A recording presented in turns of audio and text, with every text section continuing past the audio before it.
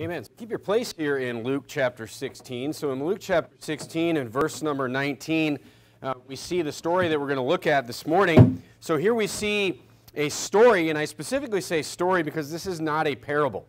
Okay, this is not a parable. A parable is a comparison. You'll see words like, like as unto. You'll see things like it's like a metaphor that a story is being used. But this is actually a story, and at verse number 19, you'll see there was. It starts out saying there was. So this is something that happened. Okay, this is the story that happened. This morning, I want to talk to you about the title of the sermon this morning is, what if there was no hell? Okay, so we don't hear hell is one of these things that we don't hear a lot about today, that if you go to churches around the country today, you're not going to hear a lot about hell. As a matter of fact, if you're a soul winner, you'll know that there's a lot of people that claim to be Christians that don't even believe in hell.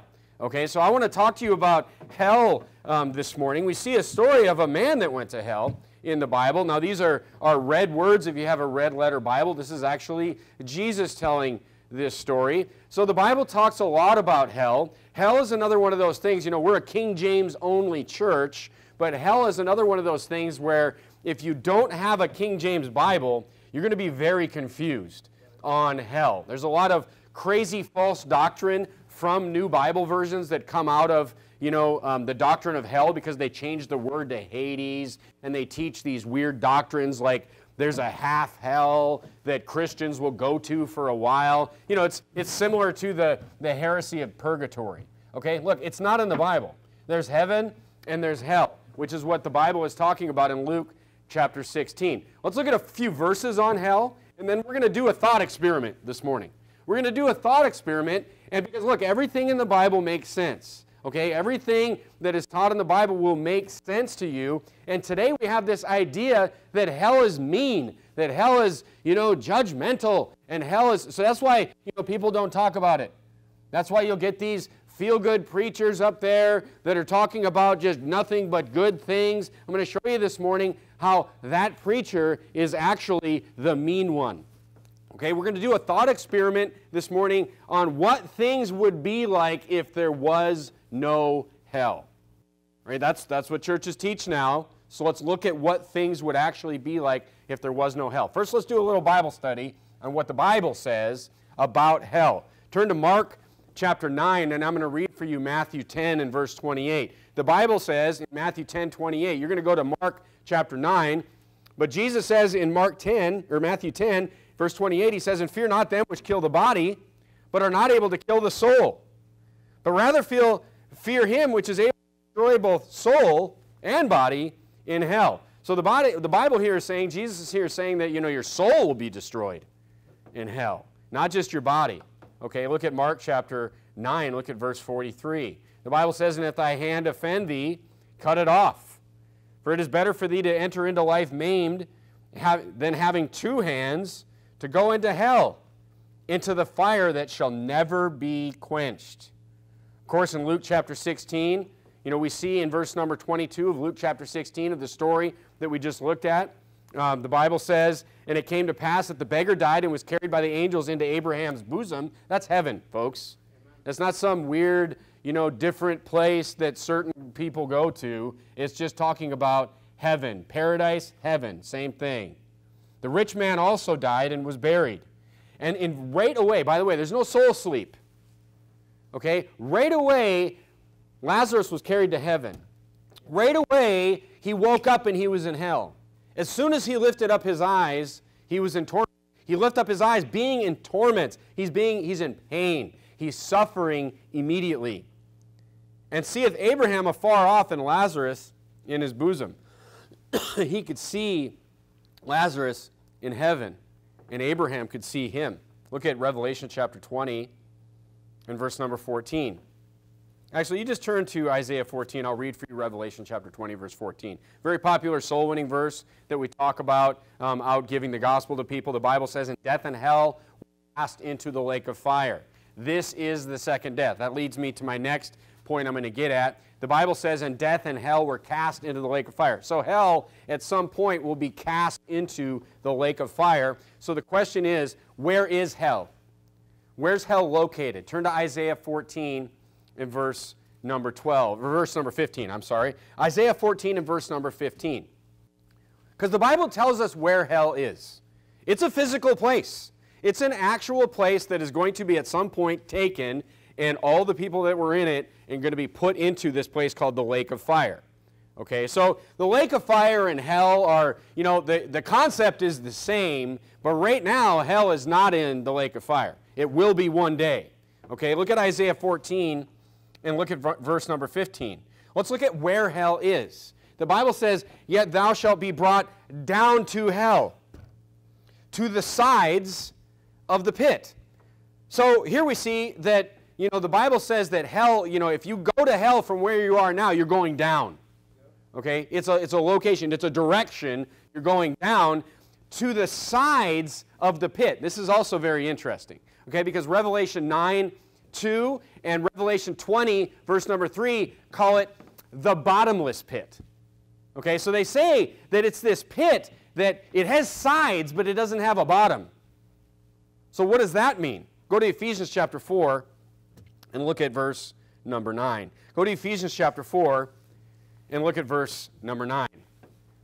Ephesians chapter 4 in verse number 9. The Bible says, let's start up in verse number 8 actually. It says, "Wherefore he saith, when he ascended up on high," this is talking about Jesus, "when he ascended up on high, he led captivity captive and gave gifts unto men."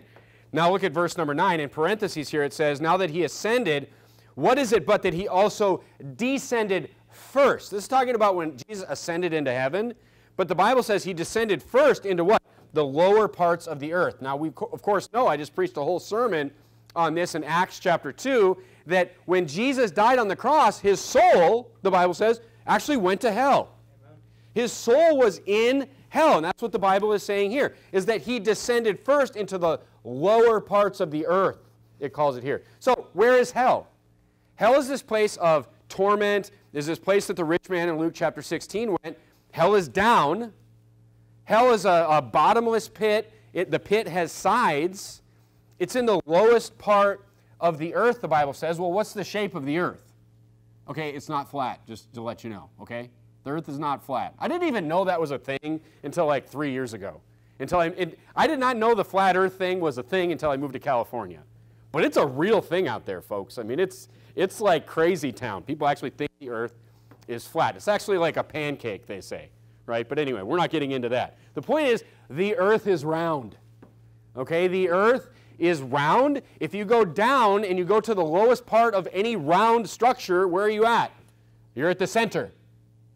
You're at the center. So hell, the Bible is telling us that hell is at the center of the earth. And it makes sense because, you know, you think about a bottomless pit, you think about something that has sides.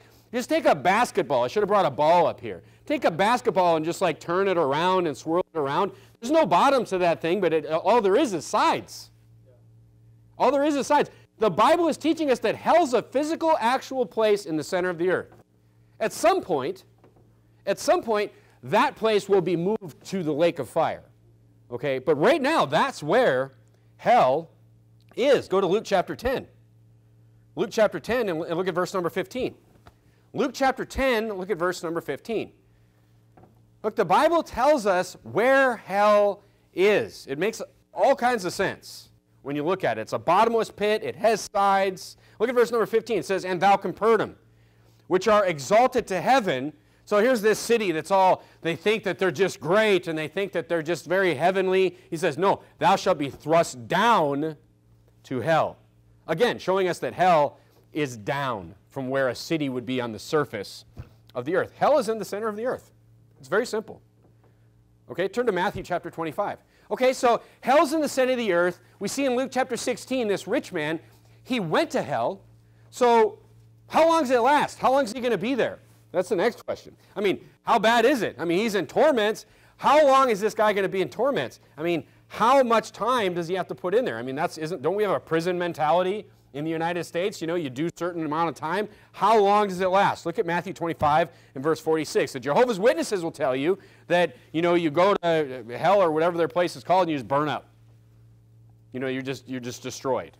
Okay, some people believe you just go on the ground and you go nowhere. But the Bible says you go to hell. This man went to hell. How long does it last? Look at Matthew 25, verse 46. The Bible says, and these shall go away into everlasting punishment, but the righteous into life eternal. It kind of makes sense. If you think about, by believing on the Lord Jesus Christ and being saved, that we have everlasting life.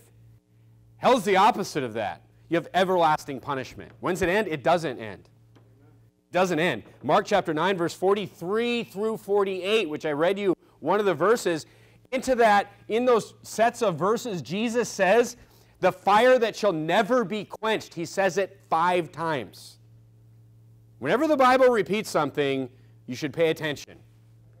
When it says in Galatians chapter 1, verse number 8 and verse number 9, that whosoever teaches a gospel other than what we've given to you, they shall be accursed. He says they'll be accursed in both verses. That's how serious God takes the gospel. Jesus says that hell is eternal in Mark chapter 9 5 times in a row. 5 times. You think he's trying to, the thing, I'll mention this out soul winning to people, but here's the thing. Another thing, people, churches today, these liberal churches, they're not teaching about hell. They're not talking about hell at all. That's why you'll see Christians that don't even believe in hell. Because nobody's talking about it. Why would they believe it? They don't read their Bible. Right. If they read their Bible, it's some fake Bible that doesn't even talk about hell. So nobody tells them about it. Nobody's talking about it. But here's the thing. The Bible, it's real. Amen. It's real. It's there. I will talk to people out. It's the same reason that they change who Jesus is, these same liberal churches. They talk about, this Jesus that just like, it's just love everybody, never judge anybody, all this, he's just, he's the sheep Jesus. He's carrying the sheep and the cane. He's just walking around. He's a long-haired hippie wearing a dress.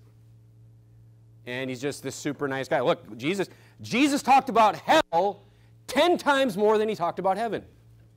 That's the truth. That's the truth of the Bible. In Mark chapter 9, verse 43 through 48, he says hell's everlasting 5 times. Is that sheep Jesus?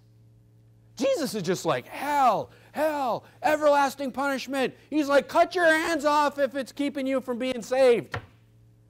Why does he talk about Jesus so much? Because he's some big jerk?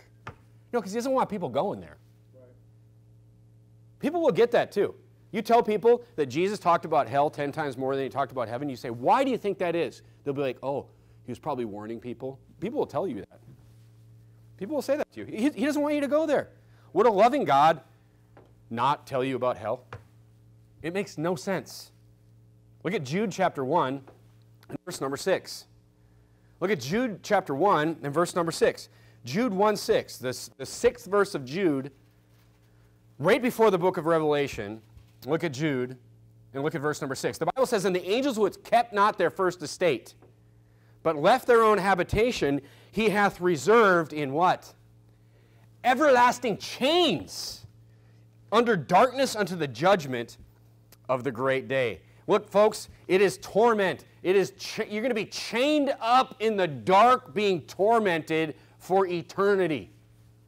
It's literally the most horrible thing you could ever think of. This hell that the Bible is teaching about again, that Jesus is talking about again and again and again. Most of the verses that I just read you are red in your red letter Bible. It's Jesus talking about this. It's Jesus telling us about hell. But no one talks about hell. But no one wants to talk about hell. Churches don't want to discuss it. You go out soul winning, you will meet people that hell is actually a stumbling block for them to get saved. How many times have you heard people say, well, I just don't believe in a God that would send people to hell. That just sounds cruel. That just sounds mean. I just don't believe in a God. Look, they're not thinking it through. And that's what I'm going to show you this morning. We're going to do a thought experiment this morning. We're going to do what's a thought experiment? We're going to just pretend. We're going to do a Bible study on the idea that there's no hell. Okay, we're going to suspend that. We know the Bible says that there's hell. Okay, we're going to suspend that for a second, and we're just going to look at what things would be like if there was no hell. And you will quickly be able to realize that hell is a merciful thing that God has done. It's fair. Because we think in our lives, I don't know if you saw Pastor Anderson's sermon from the Red Hot Preaching Conference. You should listen to it. We think in our lives like, it's not fair. Like, no. What you think is fair, if it doesn't match up with the Bible, is false. You read the Bible, and when you read the Bible, hopefully when you leave here today, when you read the Bible and you come across something in the Bible that goes against the culture that you were brought up in, you accept the culture of the Bible. You cancel your culture with this culture, because this is the truth, my friends. But here's the irony of these churches that never talk about hell. These people that go to these churches that never talk, they don't even know if they're going to go there. They go to some church that doesn't tell them if they're going to go to heaven. They have no idea if they're going to go to heaven. They don't know if they're going to. You know what they're doing? They're just playing the odds. So what are the odds? You know what? Jesus tells us that too. What are the odds? I mean, that's why most people that go to churches like this, look, if you are a soul winner, you will have your pulse on what people believe like nobody else. That's why most people today in America think that most people are going to heaven. Because hell's just not something they hear about. It's not something that they know about. Look at Luke chapter 13. Most people today that go to a liberal church, they think that most all people are going to go to heaven. And it makes sense because I guess they'll think that some people are going to hell like Hitler. Hitler's in hell for sure. And some serial killer that they've heard of or something. That guy's in hell. There's 4 people in hell to the American Christian today. But Jesus actually answered this question. Look at Luke chapter 13. Look at Luke chapter 13. Actually, you turn to Matthew 7. You turn to Matthew chapter 7, and I'm going to read for you Luke chapter 13, because this was explained by Jesus in 2 places in the Gospels. Then one of them, you go into Matthew 7:13. In Luke 13:23, the Bible says, Then said one unto him, one of the disciples, Lord, are there few that be saved? And he said unto them, Jesus answers to him. He says, the disciple walks up to Jesus and asks Jesus this question that everyone has wrong today. They go up and they ask Jesus, Lord, are most people going to heaven, or is it a majority or a minority of the people that are going to heaven? And look what Jesus says. He says, strive to enter in at the strait gate. For many, I will say to you, will seek to enter in, it shall not be able.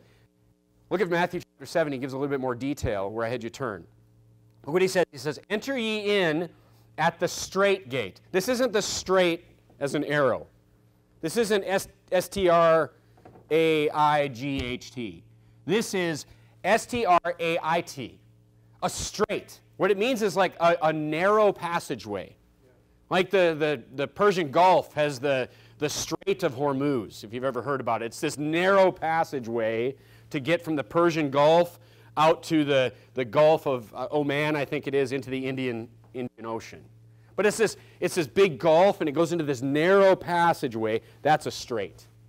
That's what Jesus is talking about here. He says, enter ye in at the strait gate. He said, for wide is the gate. The opposite. Wide is the gate, and broad is the way that leadeth to destruction. And many there be which go in thereat. Because strait is the gate and narrow is the way. Look, this is another reason you got to have a King James Bible.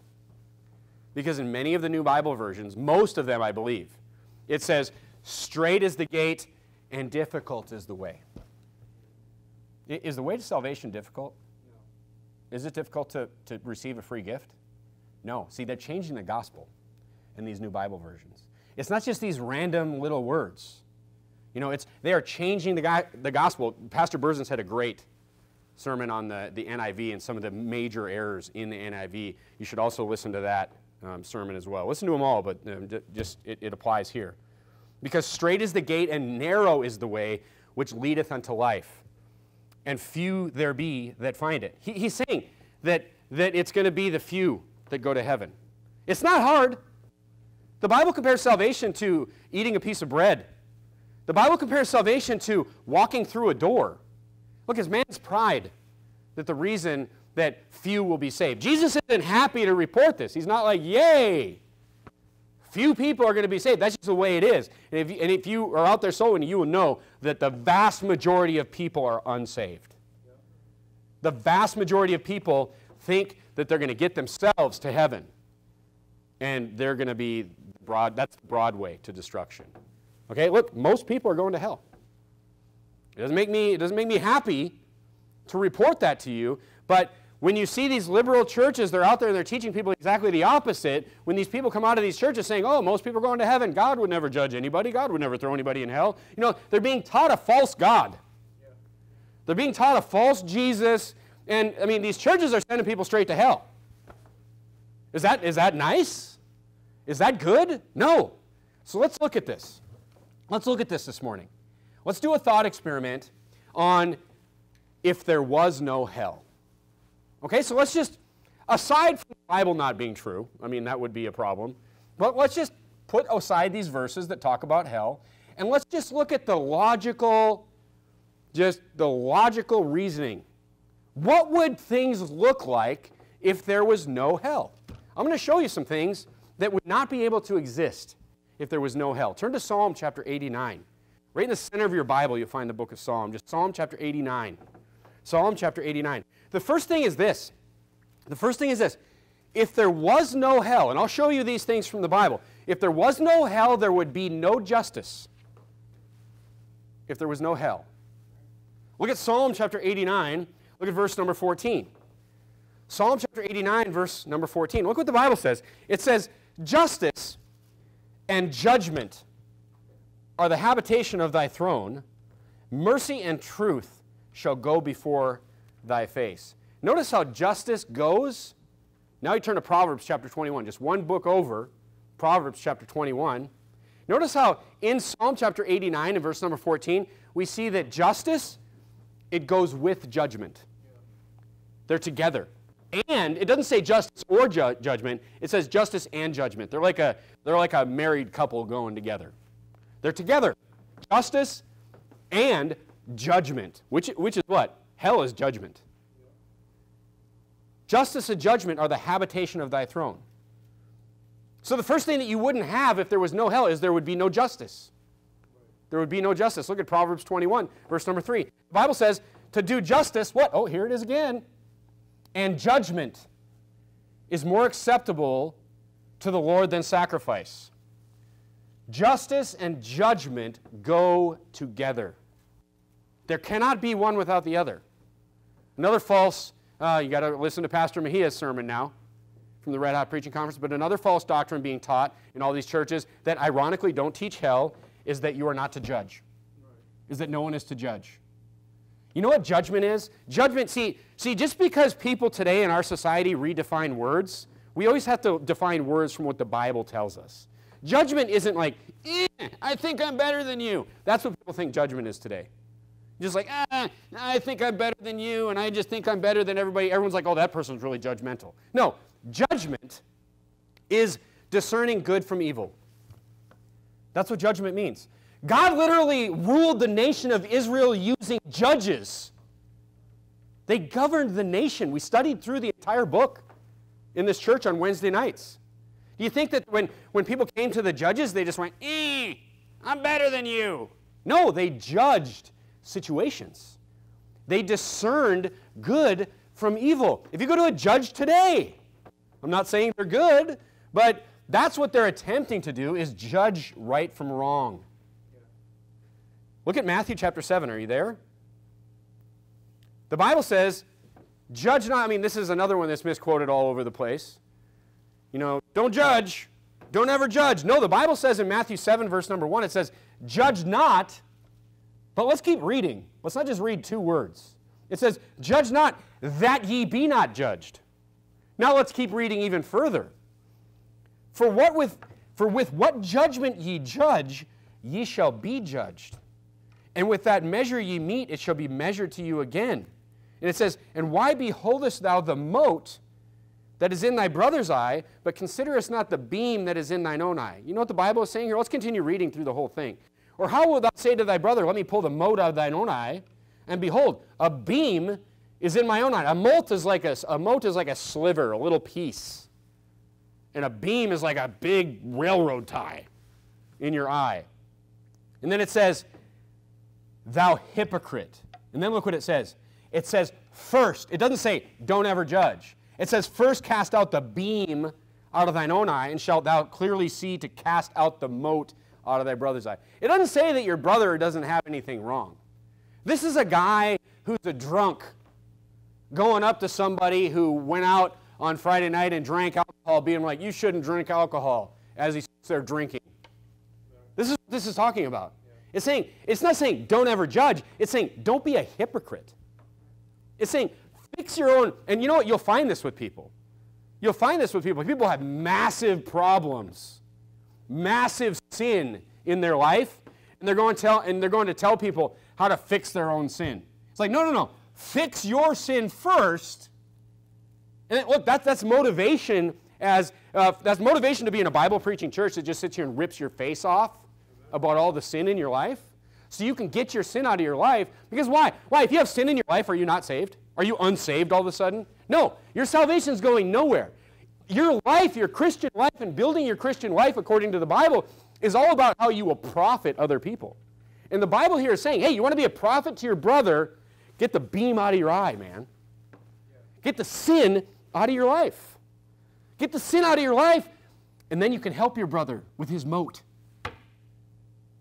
It's not saying, like, don't ever judge anything. That would be the craziest thing in the world. Look, that's what we're being told today. That's what we're being told. Everything's okay. There's no shame. There's no bad. There's no good. There's no evil. That's what we're being told today.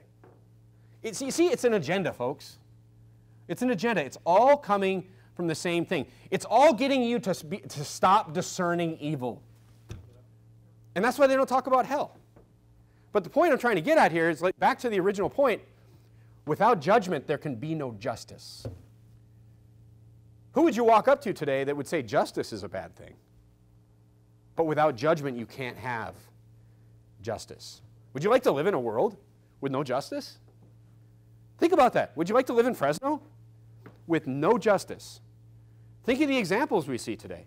Just people running wild. I mean, just let's look at some examples. Somebody just commits evil. You know, somebody just goes and just is murdering innocent people. And there's just no judgment. How's that going to go for a society?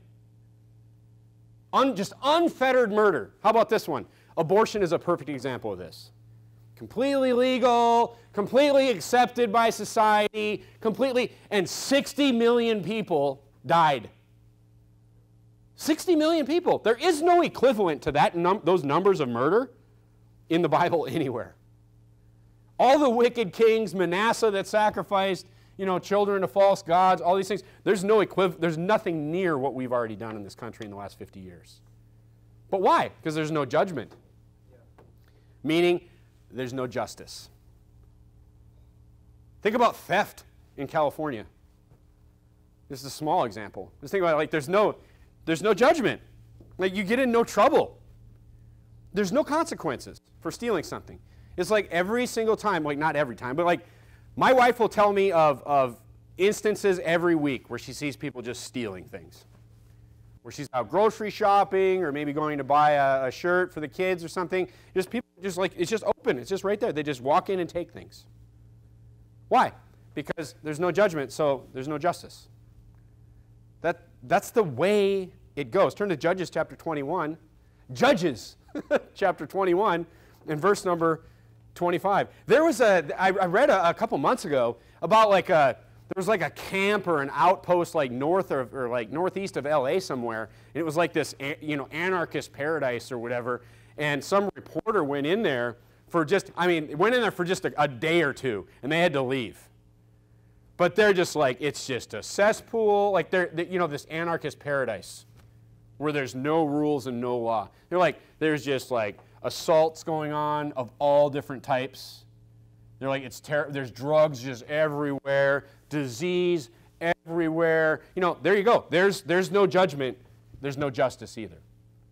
Look at Judges chapter 21 and verse number 25. Look, there's a reason that we read through Judges. You see the story of Jephthah in Judges chapter 11 who sacrifices his own daughter. He kills his own daughter. We see the story of the Levite and the concubine in Judges chapter 19, which is probably the most horrifying story in the Bible. This woman who is just horribly assaulted until she's dead by these just wicked, sodomites and just these horrible, wicked people. But look at Judges chapter 21 and verse number 25. How could that happen? How could a society get to that point? Look at Judges chapter 21 and verse 25. The Bible tells us, we can kind of see, like, when you read through those things in the Bible, many people will be disturbed by things like that they read in the Old Testament. You have to remember that stories in the Bible is not like what God agrees with. We're just reading stories. God's just telling you, look, this is what these people did. All these terrible stories you read about in the Bible, people will read that and they'll be like, oh, look, everything that man did in the Bible is not good. There's history in the Bible. There's a reason it's there. Okay? Look at Judges chapter 21, verse 25. The Bible gives us the answer of why we just read through all these messed up situations. It says, in those days, there was no king in Israel, and what every man did that was right in his own eyes. There was no judgment. Every man was just doing whatever he thought was right. I was talking to the kids, the other day, and I was just talking about, one thing you have to recognize about bad people,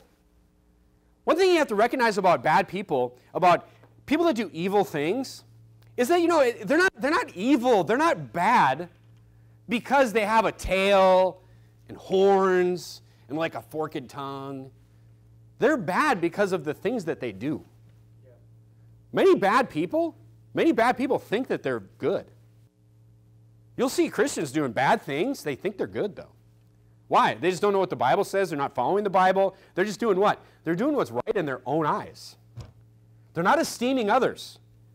So when you get somebody who's walking through their life and they're just crushing people around them, just doing horrible things to people around them, it's very possible that they think that they're doing the right thing in their own eyes. Maybe they're blinded by pride or whatever other sin is in their life, but that's what makes somebody a bad person, just doing what's right in their own eyes. So the point I'm trying to get at, back to point number one, if there's no hell, if there's no judgment, there's no justice. And we see plenty of those examples of how no justice goes in the Bible. Okay, so no hell, no justice. How about this one?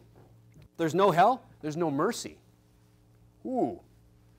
How'd you like that, to live in a world where there's no mercy? You say, what do you mean no mercy? Did you know, and this is from I think it's higher than this, but I'm just quoting a scientific website here, from livescience.com. And you think about this. Look, if you know what this type of person is, you have met them and you will recognize them in your life. 1% of the United States population, I think it's a little higher than 1% at this point, but 1%, according to livescience.com, this is not the Bible, this is what scientists will tell you. 1% of the United States population is a psychopath. Oh, you're like, what? That means 1 in 100 people. Do you know 100 people? Many people know 100 people. If you know 100 people, or you've ever met 100 people in your life, you have met a psychopath. Now, what is this? What is a psychopath? Are they, what? They're all serial killers? That's what people will think. But that's not what it is. Here's what a psychopath is according to livescience.com. Psychopathy describes a set of personality traits and behaviors frequently associated with lack of emotional sensitivity and empathy, impulsiveness, superficial charm. Many of these people are very, very charming people. And insensitivity to punishing consequences. Look, if there was, you say, is every psychopath a serial killer? No. And they find that a lot of psychopaths, the percentage of psychopaths rises significantly when you get up like in high levels of executive levels of large corporations. I'm not going to name names or anything, but I mean the point is that these people are very charming people, and the reason that they can rise to power so quickly is because they don't care. There's no rules for them. Think about it. Think about the Christian at work. The Christian at work, you can look at it, if all I care about is climbing the ladder in a corporation, I'm at severe disadvantage as a Christian. Why? Because I'm to follow the Bible. That means I'm to be ethical. I'm to esteem others better than myself. That means when something great happens or some big project happens, I'm to give the credit to other people. I'm to give the credit to the Lord. I'm to give the, I'm just to treat other people better than I would treat myself. Whereas if, you're the psychopath, you just take credit for everything. You smash other people down all around you. You're very charming about it. People believe you. Man, I've seen this person so many times in my life. But here's the thing. The only reason that person is not a serial killer, it doesn't go out and murder people, is like self-preservation. That's the only reason. If there was no laws or no consequences, if there was no justice, that person would have no problem doing those things because they don't care about other people. They don't have that conscience anymore that everyone was born with. All right, so look, the only thing holding people like that back is consequences. So no hell would just create more victims, folks. It would create more victims. Which would show a lack of mercy from God. I mean, so many people I've run into have this stumbling block of, why does God allow bad things to happen? I've knocked on people's door and they've just been like, they don't believe in God because something terrible. They ran into one of these people and they hurt their family or they hurt someone that they loved. And they're like, why does God allow bad things to happen? Why does God allow these people to exist, these psychopaths? But here's the thing. Turn to Romans chapter 1. It's not his fault that they exist. It is not God's fault that these psychopaths exist. It's not his fault. He did not start it. It is not God's fault that they exist. Look, for these people and you'll run into these. I've had long conversations with people at the door about this. For these people, hell is necessary. Amen. Hell is necessary for them. But look, it is not God's fault. Turn to Romans chapter 1. Let's just look at this real quickly. Romans chapter 1 is talking about people. And it's not even that these people don't believe in God. They believe in God. They believe in God. Look at Romans chapter 1 and verse 21.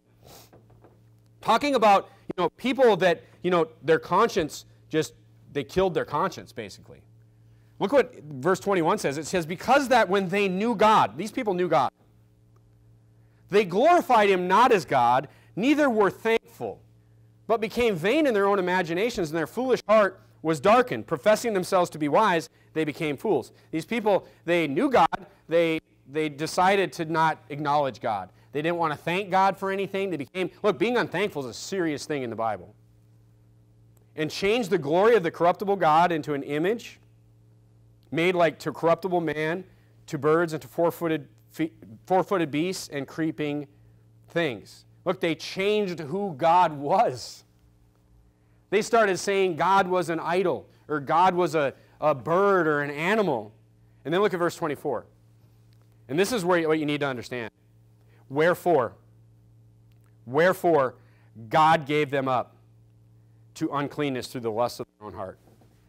Because of these things, because that they changed the truth of God into a lie, because they changed who God was, because they turned on God, the Bible says God gave them up.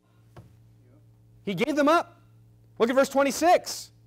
And look at verse 25. It says they changed the truth of God into a lie. What does Satan do? We're going to talk about that tonight, but he takes what God says and he changes it. Yeah. Satan doesn't have his own ideas. He just takes what God says and he just changes it. That's what these people did. They changed what God said. What do the new Bible versions do? They change what God said. They change. Everyone's like, oh, it's the these and the nows. No. They changed the gospel. Amen. They changed the gospel into a lie. They changed the gospel to say it's difficult to get to heaven. What does difficult mean? It means it's hard work. You see what they did there? They added work to salvation, which means what? There will be no salvation for people that believe that. It's wicked as hell. These people changed God. Look at verse 26. For this cause, because of this. He's saying they did these things. Why does God create evil? He doesn't create evil people. People turn on God, and for this cause, God gave them up. He gave them up. Unto what? Unto vile affections. And now we get into, natural and unnatural things. You see how this happens now. For even their women did change the natural use into that which is against nature. Likewise also the men. leaving the natural use of the woman, burned in their lust towards one another, men with men working that which is unseemly, and receiving in themselves that recompense of their error which was meet. And even as they did not like to retain God in their knowledge, we see it again right here. God gave them over to a reprobate mind. That means a rejected mind. This means, so when we talk about someone being a reprobate, a sodomite being a reprobate, that means they've been rejected by the Lord. That's just what the Bible says. So these psychopaths, it's not God's fault that they exist. It's they turned on the Lord and they were given over to these things. They turned on him. And guess what? He will repay. He will repay. But hell is the tool for this, folks. So it is unmerciful to believe that there's no hell. Because think about even Christ talked about this. Turn to Matthew 18, verse number. Think about somebody who is a victim of a psychopath or a victim of some child molester or something. Just think about the horrible, terrible things that these people do. Think about this. But without hell, there's no mercy for these people. There's no. Christ even warned these people. Look at Matthew 18, verse number 6. Christ even warned these people that would do these things. He says, but whoso shall offend one of these little ones? He's talking about the children. He's not saying offend like speak harshly to them. He's talking about like committing an offense against them. Who would ever commit an offense against these little ones, these children which believe in me? It were better for him that a millstone were hanged about his neck and that he were drowned in the depth of the sea. It doesn't say I'm going to drown him in the depths of the sea. It says it would be better for him. What could be worse? What could be worse than having someone literally tie a brick around your neck and throw you in the ocean? What would be worse than that? Hell. That's what would be worse. Hell is necessary for God's mercy. Anybody that commits an offense against a child, look, they've done that because they have a reprobate mind. They're a rejected mind. There's no salvation for that person. That's another stumbling block for people. This is why this doctrine in Romans 1 is so important. Because people will say, oh, you can just go and just like murder a bunch of people and all this kind of stuff and then just like, say, I believe in Jesus and then I'll go to heaven. They don't like that. But no, if somebody goes and does these horrible things, they do unnatural things, that's a sign that they have a reprobate mind that God's already given them up. Yeah. And hell is waiting for them. Yeah. And look, go to Romans 12:19. It says, dearly, I'll just read it for you. Dearly beloved, avenge not yourselves. And we don't have to avenge ourselves. Because whatever you could do to someone that hurt, someone that you loved. And this is what I told a lady at the door one time. She didn't tell me exactly what happened to her, but I just told her, I was like, whatever you think that you could do on this earth to repay that person that hurt your child or hurt the one that you love, it's like, you don't have to worry about that. You don't have to carry that. Because Jesus said, or Paul says, avenge not yourselves, but rather give place unto wrath, which is not your place. It says, for it is written, vengeance is mine. I will repay, saith who? The Lord. Whatever you could do to someone on this earth is nothing compared to what God has waiting for those people. That's why hell is so important. It's mercy. It's justice. And that's why judgment is necessary. Well, how about this one? Turn to Genesis chapter 6. How about this one? How about this one? Turn to Genesis chapter 6. Does this sound like a society that you would want to live in? As we do this thought experiment on what if there was no hell. Turn to Genesis chapter 6. Genesis chapper 6, look at verse number 4. Genesis chapter 6 is talking about right before the flood. Genesis chapter 6 is when God came and he spoke to Noah about, I'm going to need you to build an ark because I'm wiping this slate clean. Genesis chapter 6, look at verse number 4. It says there were giants in the earth in those days. There were giants, folks. There were giants. Goliath was a giant. Okay, they weren't 450 feet tall. Goliath was about 9.5 feet tall. You'll find people today that are 7, 8, close to 9 feet tall. there were giants in the Bible. They were just large people.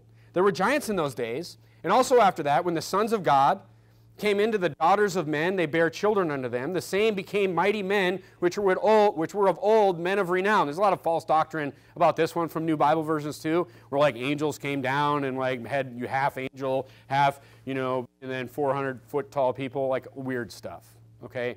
It's talking about the sons of God, lowercase s.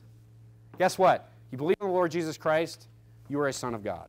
Amen. This is talking about God's people were going in and they were just marrying like the heathen people. They were just marrying heathen people, and like these people became very powerful people.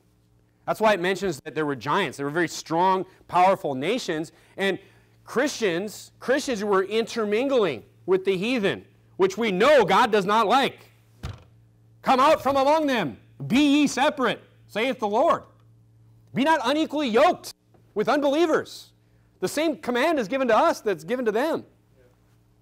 And then look what happened. As they just mixed up and they just married, intermarried, and they became very powerful. It says, they became mighty men, which were of old, men of renown. This is back when Noah lived to be 950 years old. This is when men lived hundreds of years. Men of renown, they were very powerful, they were very knowledgeable. And God saw that the wickedness of man was great in the earth, and that every imagination of the thoughts of his heart was only evil continually. And it repented the Lord. By the way, repent means to change your mind. It repented. God changed his mind that he had made man on the earth, and it grieved him at his heart. And the Lord said, I will destroy man who I have created from the face of the earth, both man and beast, and creeping thing, and the fowls of the air, for it repenteth me that I have made them. See, the problem here wasn't the power itself. King David was powerful. There's many kings in the Old Testament that were powerful. Here's another thing that you'll have if there's no hell. There's no fear of God. The Bible here is saying, it was the lack of fear of God. Without God's judgment, there will be no fear of the Lord. And what ensued? Look at verse 11. God didn't destroy the earth because man was environmentally, ruining the planet. I mean, that's what Hollywood will tell you today. It's stupid. Look what it says. He destroyed the earth with the flood because it was what? He said the earth was corrupt before God. What do you mean? What does that mean, corrupt? Could you be more specific? And then he does. And the earth was filled with violence. Violence is innocent people being harmed. That's the definition of violence.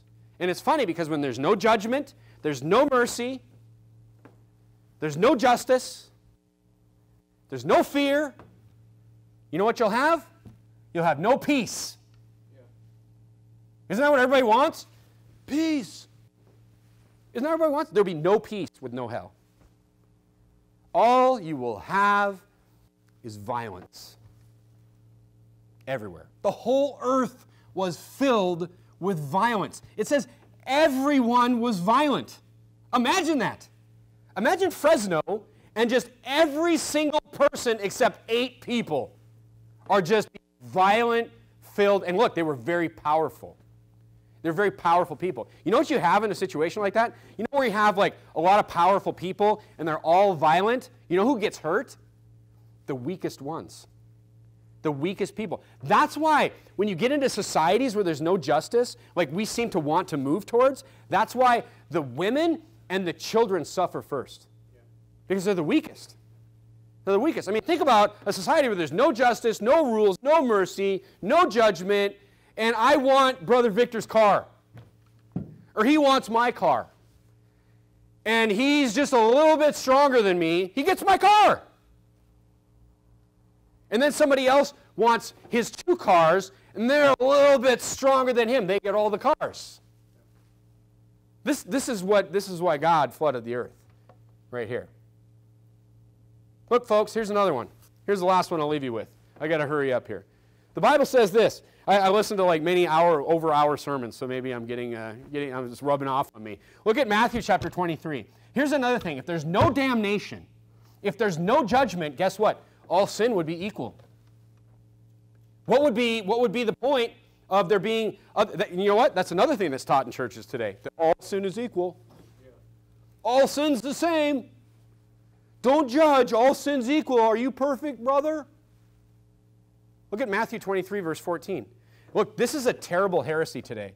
This all sin is equal. Look at Matthew chapter 23 and verse 14. What does it mean? If all sin is equal, first of all, that doesn't match the law that God wrote in our heart in Romans chapter 2 and verse 15. Does it make sense to you? Would it make sense to anyone in this room if I said that stealing a pencil is the same as killing 20 people? Does that make sense to anybody? Why do people accept this? It makes no sense at all. But the Bible doesn't teach that. The Bible doesn't teach it. In James 2:10, well, let's turn to James 2:10 first. Let's just do a little Bible study on this. Let me clear this up if anybody has any confusion on this. Go to James chapter 2 and look at verse number 10. My Bible here is not working for me. Hang on. James chapter 2, look at verse number 10. James chapter 2. This is what people justify. This is what people use to say that all sin is equal. Right here. James 2:10. It says, James chapter 2 and verse number 10. The Bible says, "For whosoever shall keep the whole law and yet offend in one point, he's guilty of all." All sin is equal. That's saying anybody, you know what that's trying to explain to you? What that's saying, does that say, first of all, does it say all sin is equal? I mean, they're just changing what the Bible says. What it says is, if somebody keeps the whole law, because like say, I mean, isn't it true that some people are probably better than other people?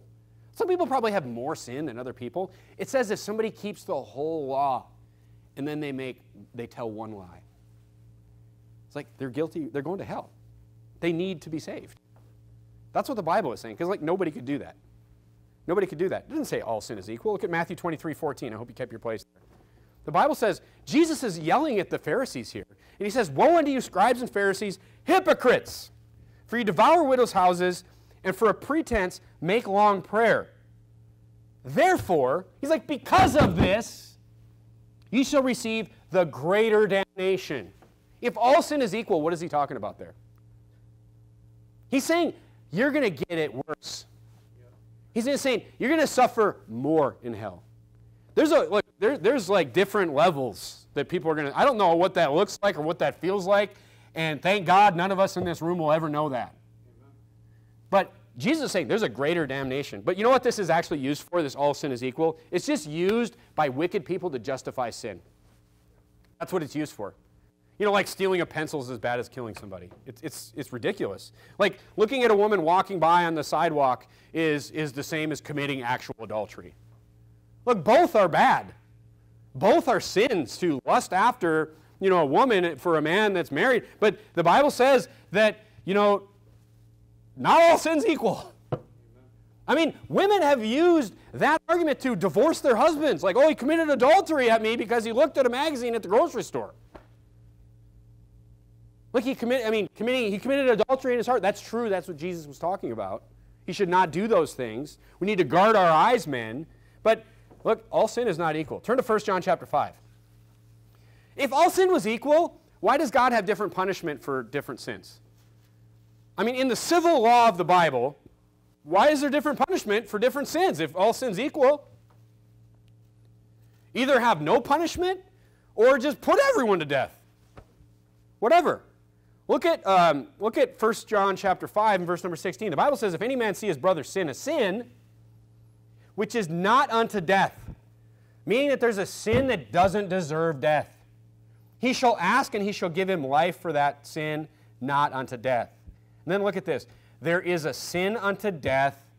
I do not say that he shall pray for it. So the Bible here is telling us that there's a sin not unto death, and that there's the sin unto death. The Bible puts the death penalty on a lot of things. On adultery, on men stealing. That's why the slavery of, the 17th century in early America, look, those people should have been put to death. They're stealing people. People misused, even back then, they misused the servitude of the Bible, which was a financial repayment for labor, with just stealing people. They just went over these countries and just stole people. Those people deserve death. Adultery, men stealing, sodomy, death penalty. This is what the Bible says. Rape, murder. The NIV says that if a woman is raped by someone, that she has to marry them. Hello? Who's reading this? Who's reading this garbage? You know anybody that has an NIV, you tell them to just, I'll study through that with you sometime in Deuteronomy 22. It's like, who could follow a religion like that? Get rid of that thing. Throw it in the trash. Get rid of it. Murder, of course, death penalty. Turn to Exodus chapter 22. Versus stealing, though. Like, stealing is not the death penalty. And I mean, this punishment for stealing actually makes more sense than what we do today, which is nothing, by the way. But Exodus chapter 22, look at verse number 1. So, what am I getting at? That if there was no hell, if there was no judgment, then just everything's the same. All sin and all error is the same. Look at Exodus chapter 22. That's not what the Bible teaches. Look at verse 1. The Bible says if a man steal an ox or a sheep and kill it or sell it, meaning he doesn't have it anymore, he shall restore 5 oxen for an ox and 4 sheep for a sheep. If a thief be found breaking up and be smitten that he die, there shall be no bloodshed for him. If the sun be risen upon him, there shall be blood shed for him, for he should make full restitution. So the Bible says here, if somebody steals from you in the dark, if somebody breaks into your house in the dark and you kill them, it's just like fine. Why? Why does the dark matter? Because you couldn't tell what they were really trying to do. Maybe they were trying to kill you or whatever. It was dark. But the Bible says if the sun be risen, it's like he should just pay you back. You shouldn't kill him, okay? If he steals from you. If you have nothing, then what? Here's servitude from the Bible. He shall be sold for his theft. Because you know all these bums out here, all these people, you know what they still have? They don't have nothing. When I see a 30-year-old man with 2 arms and 2 legs, you know what he's got? He's got his labor. Amen. And these people that stole this, they're like, oh, he has nothing. He has nothing. Look at him, poor guy, he stole. So all these drug addicts are going to stealing all this stuff. No, they can repay. You know how they repay, the Bible would say? With their labor. Put them to work. Put them to work. You know what? That would help them. You know what? That would help them. Let's give them more drugs. We've lost our ever-loving minds. We need to get back to the Bible in this country. Now look at this. If the theft be certainly found in his hand alive, whether it be ox or ass or sheep, he shall restore double. So if he didn't sell it and he didn't kill it, he just gives it back and then he gives them another one. Now think about that. Doesn't that make more sense? Let's say, put yourself in this situation. Somebody steals your car. You're like, man, I got one car. It took me 5 years to pay this thing off. And somebody steals it from you. So we take that person and we put him in prison. It's like, okay, thanks. My car's gone. You know, I mean, what in the world? How's that help me? You know, thanks. I mean, he drove in a ditch and he lit it on fire, and I got no car. But he's in prison. Yay! I still don't have a car. The Bible just makes sense. He's like, you know what, that guy, he should give you 2 cars. What? He doesn't have any money. Make him work for it. Amen. And he works, and he goes and he works for 2 years. He works for 5 years like I worked. He works for 10 years, and he buys me 2 cars. You know, I bet people would steal a lot less stuff. Because, you know, people still have their labor, folks. Even biblical servitude makes perfect sense in the Bible. Turn to Proverbs chapter 6. I'll just read it for you. Proverbs 6:31. We've got to get through this. But if he be found, he shall restore. Talking about if you stole food or some sustenance from somebody, he shall restore 7-fold. He shall give all the substance of his house. He should be able to have to take. If I come into your house and I steal a bunch of your food out of your refrigerator, I need to give you 7 times that. And you know where I need to take it from? I need to take it from my house. And if I don't have it, I need to go work for it and get it and pay you back. Look, all sin is equal is just a wicked doctrine, just used by wicked people to justify their own wicked sins. That's what it is. You need to fear the person that is telling you, not fear them, but you need to be very suspect of the person that is telling you all sin is equal. No, that's a wicked person. They're trying to justify wicked things. Look at Revelation chapter 20 and verse number 11. Revelation chapter 20 and verse number 11. Just to finish up this all sin is equal. All sin is equal. Revelation 20 verse number 11. All these people are going to be brought out of hell and they're going to stand before Jesus. This is why every knee will bow. The moment somebody dies, I don't care the most rabid atheist out there, the moment that they die, they will believe in Jesus. They're going to wake up in hell and they're going to be like, oh, it was real, it was true. They will believe in Jesus. And after the millennial reign, this is what's going to happen.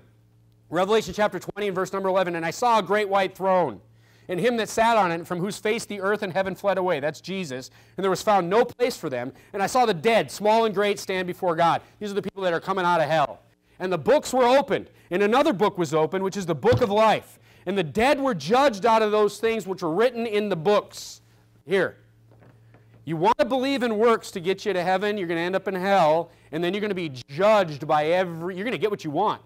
You're going to be judged at the great white throne judgment by your works. It says, which were written in the books according to their works.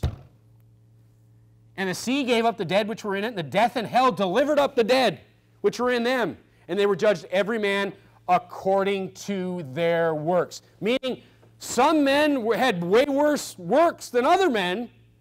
Hitler and Stalin. Stalin's going to be way below Hitler, by the way. He killed way more people. Tens of millions of more people Stalin killed, the guy that was on our side. The Hitler, they're both burning in the lowest parts of hell, don't get me wrong. But Stalin was terrible. I don't know why they don't teach more of that in school. Stalin was terrible. He killed tens of millions of his own people before we even started World War II. But not to get into that. But the point is, the unsaved will get their wish. They will be judged according to their works. Here's the last thing. I'm going to finish up right here. Here's the last thing that there would be nothing. Turn to Ephesians chapter 5. No, Ephesians chapter 2, I'm sorry. Here's the last thing that there would be, that we would not have if there was no hell. And this is the worst one. I saved the worst one for last. If there was no hell, there would be no salvation. You say, what? Look at verse number 8. You all know it by heart if you're a soul winner. For by grace are ye saved through faith. I make sure that when I'm talking to somebody at the door, when I say, for by grace are ye saved through faith, and not of yourselves, it is the gift of God. I said, that means saved from hell. Because guess what? Every single person in this room, even though you're saved, you deserve hell. You deserve hell. If there's no hell, there's no salvation. If there's no hell, there's no Jesus. What did God send His Son here for? To save us from what? Save us from nothing? If there's no hell, there's no point. There's no point in God sending His own Son, in God becoming a man, to be tortured and beaten to the point where you couldn't even tell He was a man anymore. Beaten to that point, hung on the cross, have His soul go to hell, rise again from the dead. Why go through all that drama, pain, and suffering if there's no hell? Look, folks, it makes no sense whatsoever that there would be no hell. And actually, who would want to live in a world where there's no hell? Would you like to live in a world where there's no mercy? Where there's no justice? Where there's no peace? We already get tastes of this. We get tastes of this from the Bible. We get tastes of this in our own nation as we walk away from the Word of God. We get tastes of this. Would you like to just have none of this? No fear of the Lord? No Jesus? Give me a break. It makes no sense. Logically, spiritually, it would be terrible. I mean, you just look around you at all the violence and all the innocent people being hurt. This is what happens when we walk away from the Word of God. But when people aren't educated on the Bible and educated on how much God's Word makes sense and how much it fits with our heart, and people just say stupid things like, I don't want to, worship a God that would create a hell. This is what happens. So these liberal, happy-clappy churches with the smoke machines and the skinny jeans and the Hawaiian shirts, they're wicked as hell. They're sending people to hell. They're teaching people. And look, they're causing innocent people to suffer because of this doctrine. I'm glad there's a hell. It's fair. It's merciful. I'm thankful for it. And you know what? We get Jesus. We get Jesus, even though we deserve it. Let's bow our heads and have a word of prayer.